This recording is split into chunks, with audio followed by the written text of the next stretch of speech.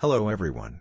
In this video, I want to explain how to connect your T800 smartwatch to your phone.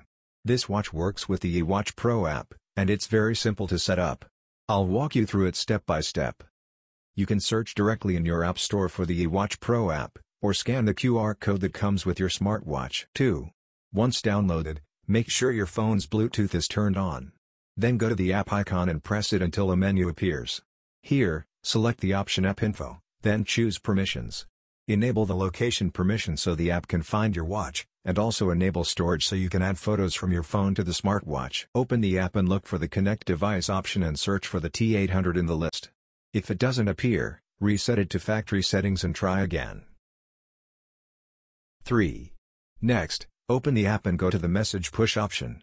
Select the apps from which you want to receive notifications on your smartwatch. In most cases, a pop-up window will appear asking you to activate permissions in the Hiwatch PRO app. After doing this, go back to the app and re-enable the apps you want to receive notifications from on your smartwatch. 4. After that, look for the Dial Settings option. Open it, scroll down, and select Custom Dial.